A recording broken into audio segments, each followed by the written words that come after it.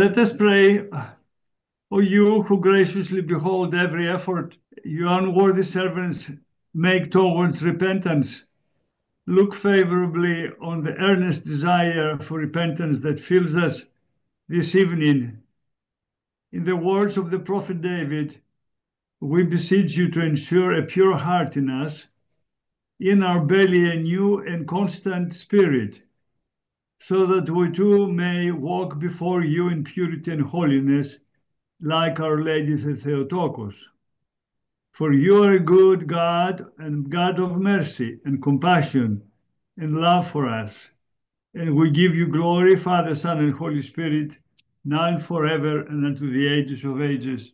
Amen. Thank you so much for having me here this evening. Thank you and welcome back to the dates. It is nice to be together again and to share in our faith. This evening's topic is one that resonates with everyone, married or single. The focus on work and money is something that deeply impacts all of us. How are we going to pay our bills? How do we choose what to spend on for our money? How many more hours can we work so that we can afford even more things, even if those things are not really necessary in our lives, but only bring material fulfillment? These are difficult questions we must ask ourselves individually and as couples. In many families, both the husband and wife work. Are you both working so that you have enough money to pay for childcare? If one of you stayed at home, would the quality time with your family be offset by the savings in daycare? Do you find yourselves looking at your co-workers, your neighbors, and your friends, perhaps with a bit of envy, when you see their new home, their nice cars, designer clothes, and seemingly perfect life? Be careful not to compare yourselves with others, and especially with the outward aspects of life. Everything looks picture perfect when you are looking from the outside. But remember that even if you dress up a poor man in the most expensive clothing, he will still be poor. And those materialistic items are not what will gain you eternal life.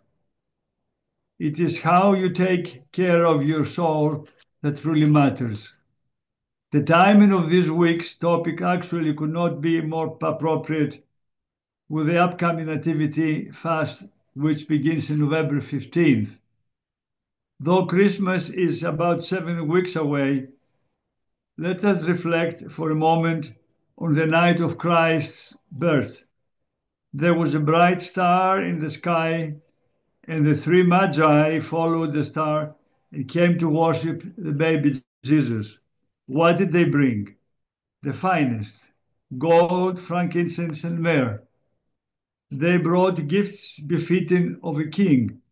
But we also remember the words from a timeless Christmas song, The Little Drummer Boy. He was a poor boy and wanted to see this special child who was born. But what did he have to offer? Materially nothing. But what did he offer? His music came from the heart. My dear friends, it is not the cost of a gift that matters, it is the motivation behind it. Money problems are real, and they are the cause of great marital discord. But like that little child who came with his drum on Christmas morning, let us focus on what really matters: simplicity and genuineness. Do not let money become divisive in your homes and in your marriages. Discuss what is important. Listen. Listen attentively. Compromise if you have to. It has often been recommended that each time you get paid, that you pay yourself first by designating even just a small amount for your savings account. This is a good practice and one that can even be taught to teenagers when they get their first job. But do not just pay yourself first. Pray yourself first. Pray over each and every decision in your marriage. Turn your cares over to the Lord, and He will illuminate your path and guide you in your next steps forward to a marital fulfillment. Thank you for having me here, and I'm looking forward to a very lovely discussion. God bless you.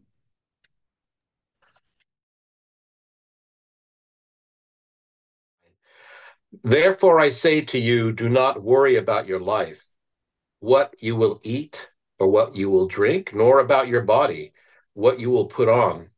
Is not life more than food, and the body more than clothing? Look at the birds of the air, for they neither sow, nor reap, nor gather into barns, yet your heavenly Father feeds them. Are you not of more value than they? I want to actually give an introduction to our presenter in a moment, my good friend Joe Borgonia. But I want to start with I heard Father Mel Weber speak at our church years ago, and he said that to be a devout Orthodox Christian is actually not that hard. Oh, except when it comes to sex and money. And that struck me. And, these are two topics we're covering, sex we did already. Now we're on money. So there's something about this topic tonight that can pull us away from being centered. And I find both topics super important, super part of our lives, and yet can tap into deeper parts of us and sometimes unhealed parts of us. And so as we move into this topic, we really are asking the Lord to help us bring orthodoxy to all parts of our life. And for tonight, would be money and our work and how we show up to all that. So, in introduction to my friend Joe Borgonia, I wanted just to honestly just say that he's a dear friend. He's a licensed marriage and family therapist, and he grew up in San Francisco. And we grew up actually a few neighborhoods apart, didn't know each other. He went to Cal Berkeley. He ended up being very successful in the early days of Silicon Valley. And yet, Joe gave me permission just to share a little bit of a story as it relates to I met him, and I'm a therapist, but I was doing work for a big sort of mega church, evangelical church, where I ran a counseling center and a recovery ministry. And Joe found himself there needing what we were offering because in all the success that he experienced, and he's such a sweet soul, what he experienced was a broken marriage. And coming through a divorce was devastating. So he found himself in our divorce recovery ministry. Now, by the way, to this day, he is our guy on our family wellness team that helps train for divorce recovery. But back then, he was in a place of brokenness. He had grown up Catholic, had become Presbyterian, had been married and part of a big church in Berkeley, and yet things broke apart. And I found him to be an amazing brother, an amazing man, but in a state of brokenness. Fast forward, and this is my testimonial to Joe, is he faced his brokenness, both in terms of his divorce and the things that caused the divorce.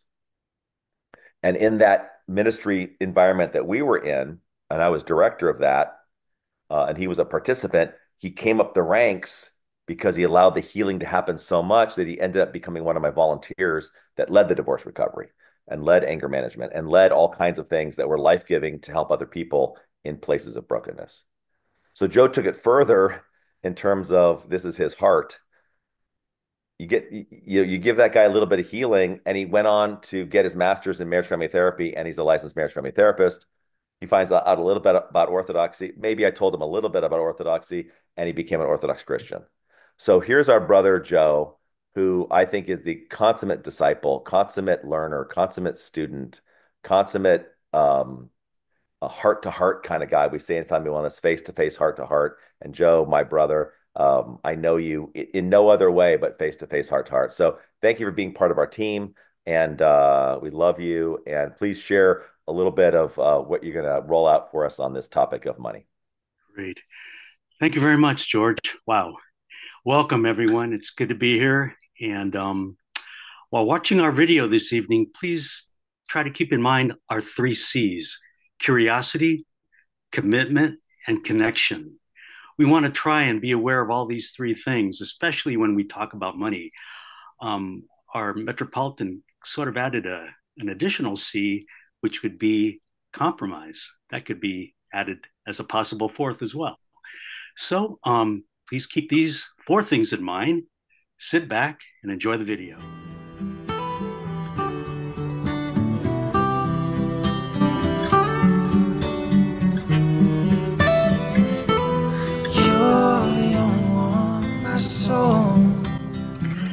Welcome, everyone. I'm excited to be here and to share some thoughts and ideas about money from John Gottman's book, 8 Dates. Also, to prepare ourselves to go on date number 4, where we'll be talking about the cost of love, work, and money. Before we get into our topic, though, I want to put out a question to everyone. Besides being rich and famous and having a lot of money, what do all of these music artists have in common?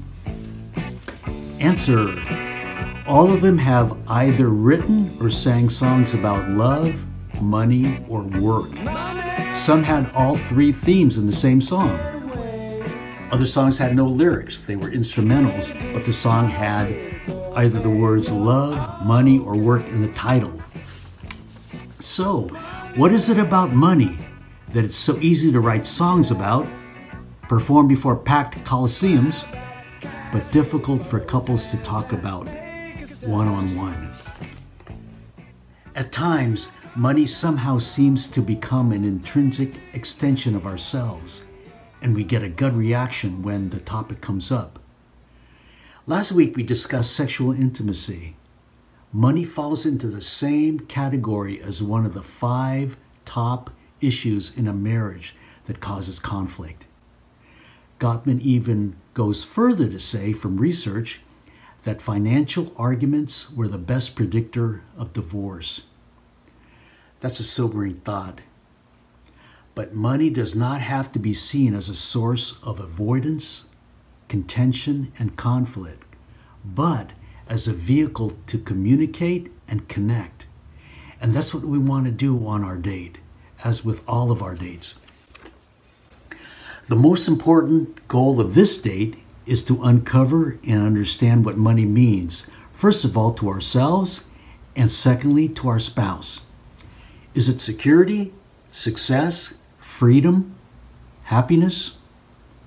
Keep in mind that each of us has a complex history that defines our beliefs about money and how we use it. We want to start the conversation of understanding how to talk about money together as a couple. Not just to have an understanding of money here, but more importantly, to understand our spouse and gain a deeper connection with them in the process. At a company I used to work at, 4 of us were responsible for the operations of the business. The owner told us, "I don't care about the courses of action that you guys decide in my absence. I'm more concerned about how decisions were made." If we pay attention to how we talk about money, it's a greater chance that decisions we make as a couple are going to be more sound, having more discernment, and one that is workable to both people. When we are able to listen actively and skillfully and connect on that level, money can then become a true asset in our marriage. Maintain that curiosity about your spouse. So, is money and work the cost of love? Keep that question on the back burners and we'll come back to it later on. So how much is enough money? That's going to be different for everyone. We all have different levels of comfort as well as thresholds when something becomes a concern. The more relevant question might be, what are my priorities based on what I do have? St. John Chrysostom isn't famous for any songs that he might have written, but he is for the sermons that he preached, specifically about wealth and poverty. In one of his sermons, he writes, "Let us learn not to call the rich lucky, nor the poor unfortunate. Rather, if we are to tell the truth, the rich man is not the one who has collected many possessions, but the one who needs few possessions. And the poor man is not the one who has no possessions, but the one who has many desires." We ought to consider this the definition of poverty and wealth. So if you see someone greedy for many things, you should consider him the poorest of all, even if he has acquired everyone's money. If, on the other hand, you see someone with few needs, you should count him the richest of all, even if he has acquired nothing. Let's keep in mind St. John Chrysostom's words as a grounding stake in how we view money as we go forward here.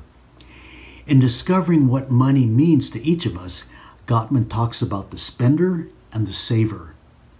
I want to refer to them as money styles, not as money personalities. Money is an external object. It's outside of ourselves. We may develop certain attachments to it, either by circumstances or choice, and acquire accompanying behaviors regarding money.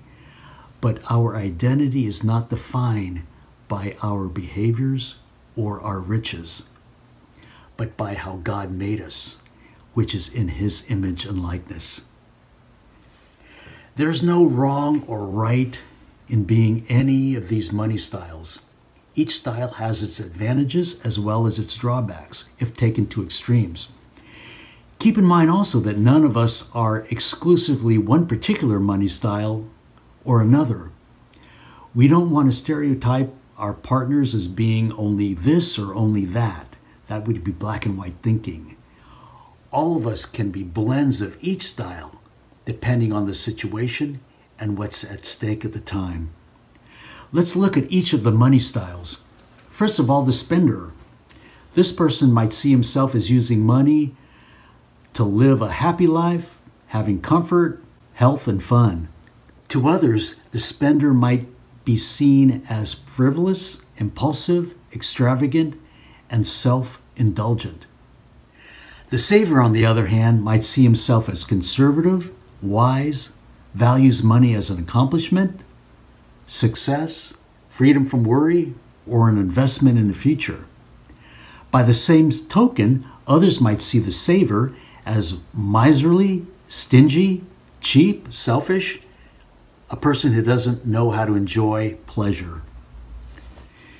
In addition to the spender and the saver, Elena Banks, who's a financial coach, identifies two other money styles. The first one is the investor. The investor's goal is to establish residual income. Their plan is to go out and make money that will go out and make more money. Everything they spend is seen as an investment, and they expect a return. The other money style is what she terms as the bohemian. Now for them, money is the last thing on their minds. They may be free-spirited, and they defy social conventions of what success might look like. Why do I need money when I have talent? If things don't work out, they see it as just part of the journey. How many folks in the entertainment world that have made a lot of money, and all of a sudden we hear about them filing bankruptcy? With money comes a responsibility. Money is an object of value. Jesus himself, above all, spoke in parables about riches and how we should regard money. The story of Lazarus and the rich man. The parable of the servant who buried his master's money and didn't do anything until the master returned and required an accounting of it. The rich fool who built storehouses to keep all his grain and more, but in vain, as his soul was demanded of him that night. No matter what our money style is, or blends of each style, there's a charge to be a faithful steward of the resources that we do have, knowing that all of it comes from God, and giving back to Him a portion of what was given to us.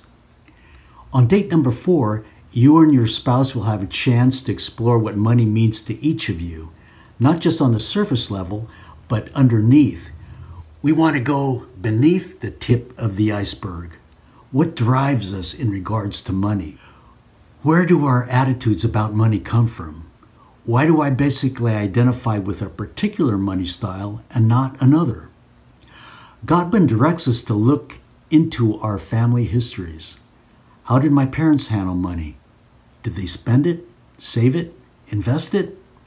How did they talk about money with each other? What messages did they communicate to me about money? What are my own dreams and goals pertaining to money? While talking about your family histories, notice what emotions come up for you also. Our family history and emotional history can affect how we do money in our relationships. Last session, George introduced the feelings chart, the emotions with the faces attached to it. There is an emotional component that is attached to money. Use that chart as a guide to connect with your feelings about money, back then with your parents and now as an adult. It's not uncommon today and even the norm that both husband and wife work and have careers. Often one of the spouses may work more hours than the other. How would that play out in the household and in home life? If one spouse doesn't work at all but stays home with the kids, would that spouse end up doing most of the household chores? Gottman reports that if the stay-at-home spouse did all the chores at home, grocery shopping, errands, preparing meals, taking care of the kids, cleaning, the unpaid work, so to speak, would cost approximately $90,000 a year if they hired someone else to do it. That's a lot of money and a lot of work. In 2007, Pew Research did a study and found that after faithfulness and a good sex life, sharing household chores was the most important element of a successful marriage. Couples fight more about the division of labor in the household than they do about their paying jobs outside of the home. Keep in mind also that our jobs and marriages fall into a larger context of life. Many of us also have additional priorities that compete with our time as a couple. Social commitments, friends and relatives, community involvement, children, our personal health and fitness, recreational, personal growth, hobbies, church, and our spiritual life as well. Gottman shares the story of a young couple, the wife doing her medical residency and the husband supporting her in her work. They had limited or no time as a couple. She, being on call 24/7, eventually propelled their marriage into a crisis, and serious decisions had to be made. Both in tears, they decided that their marriage was the most important thing in their life and came up with a priority. First on their list was their health and spiritual well-being. Second was their marriage, then family. Third was work and money. How do we balance work, love, our home life with all the responsibilities with chores? What priorities outside of our marriage do we need to agree upon? What boundaries do we need to set in place to ensure that we can have and maintain connection with our spouse? The priorities will be different and unique for all of us. It's important to talk about the individual priorities that we value as well as our priorities as a couple. I want to revisit the question earlier that was posed in the beginning. Is work and money the cost of love? In 1 Corinthians 13, St. Paul wrote one of the most striking and beautiful descriptions. His words describe love, patience, kindness, not being envious or boastful, truthfulness. Love protects, honors, trusts, hopes, perseveres. These attributes would be themes for great songs that could be written. These words, when put into action, is what we give of ourselves to have and maintain love in our marriages. These are the currencies of connection, if you will. Money and work are important, and they certainly have their place. But these virtues are the true cost of love. This is what we pay, or rather, what we can give freely of ourselves. Invest in these virtues and make them part of your song in how you do life and in staying connected with your spouse. You're the only one who knows how to speak to my soul till the stars fall out of the sky and the rivers they all run dry. Baby, you're my only one till the silver that runs through our hair. Don't you know that I'll always be there? Baby, I swear till my days on this earth are done. You're the only one.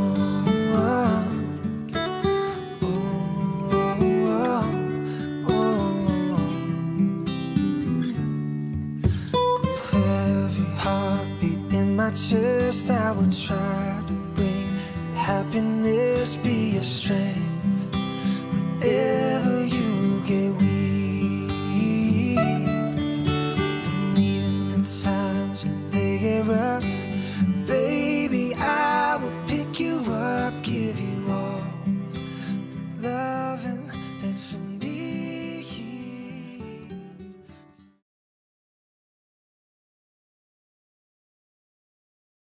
It can be really alarming when you have different styles, but it's actually really normal that two people will have different styles. It's easy to think that, oh my gosh, that's a problem, but actually not. It is a problem if we think my style is the right one and my spouse's style is a problem.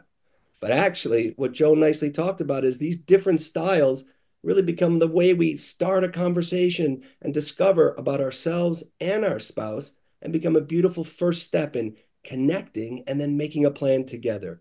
It's just part of this beautiful discovery if we can resist right and wrong and get that curiosity and connection.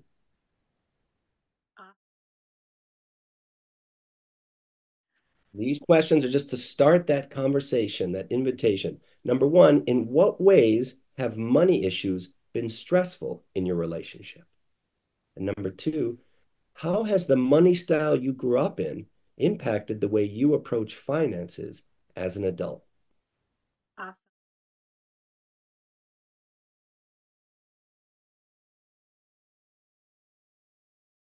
Mute.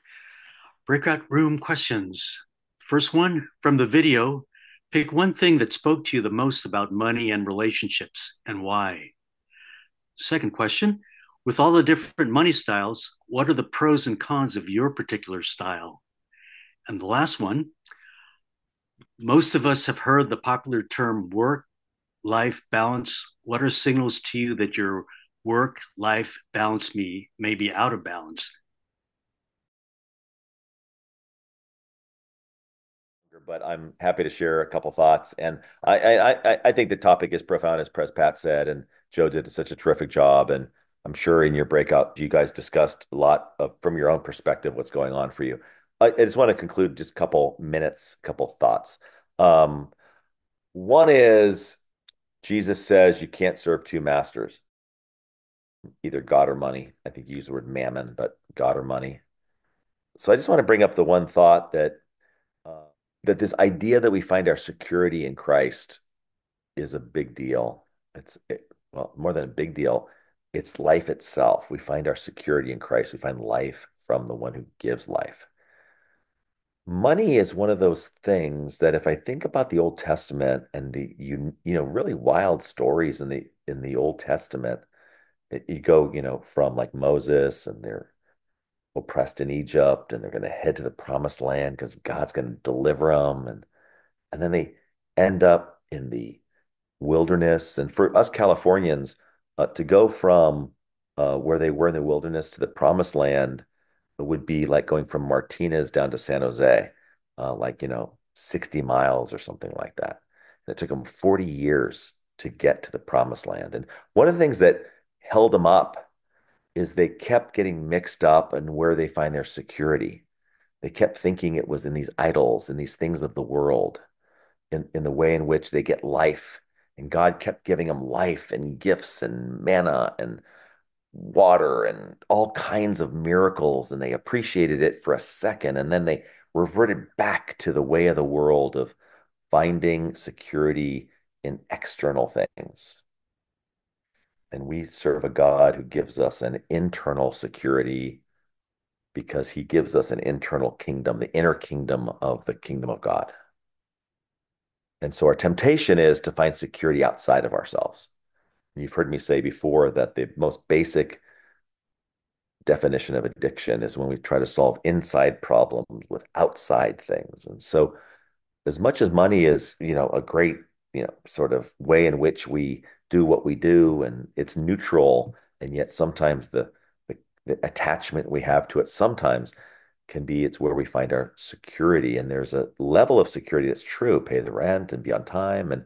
But I don't put that as security. I put that as responsibility. We're responsible with our money, but we find our security in Christ. So I just want to mention that idea. And then just to close this idea, we are blessed to be reminded that we are not of this world. I'm not saying we check out of what needs to be done in this world, but that sometimes we get discouraged by what's going on in this world. And so I just want to encourage us that our inner life is connected to the inner life of God, and the inner life is connected to the inner kingdom that is the kingdom of God, and that we realize that we are travelers through this world. Scriptures say we're sojourners in a foreign land.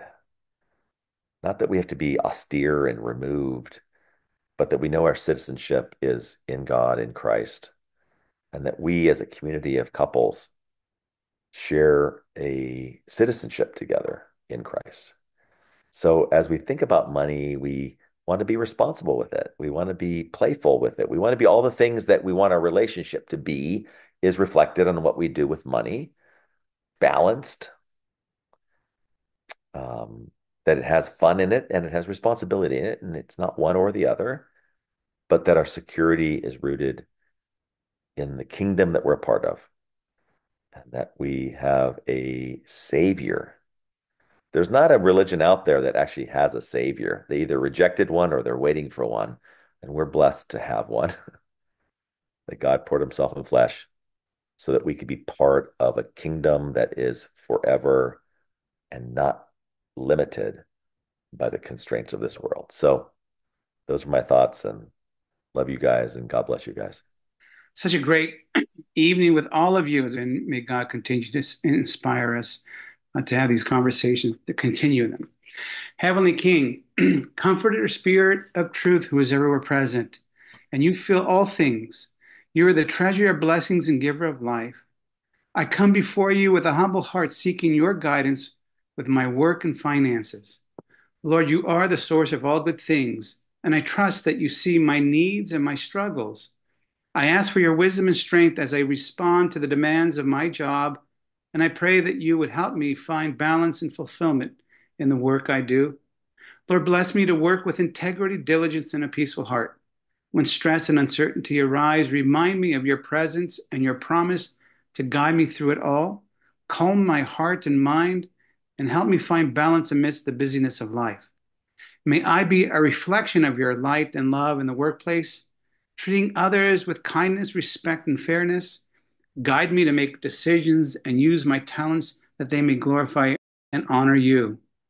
Grant me peace of mind knowing that you are my provider and that you will supply all my needs. Help me to be a good steward of the resources you have entrusted to me. And I ask for your wisdom and strength to keep money in its rightful place in my life. Let it never control me, but may I use it to serve you, my family, and to further your kingdom.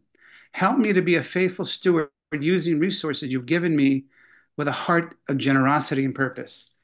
Thank you, Lord, for your constant love and care. As the birds and lilies of the field place their trust in you, I place my work, my finances, and my future in your hands, trusting that you will lead me towards blessings and good things. This we ask in your name.